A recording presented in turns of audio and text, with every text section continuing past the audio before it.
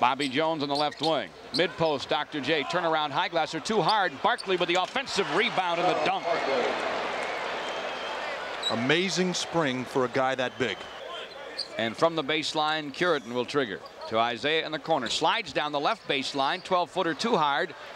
Off the iron on the right side to Barkley. Way ahead to Cheeks. Back to Barkley. Barkley will jam. Dynamite dunk there. 16-16. Then he cuts through some screens and catches up with Tony on the baseline. He'll come around him though and throw it up right-handed. Nope. Rebound. Barkley jams. That's amazing. His strength underneath and how quick he can get up, and he weighs 263. Up to Vinny. 3-on-2 break. Vinny to Isaiah down the lane. Scoops. No. Moss with a rebound.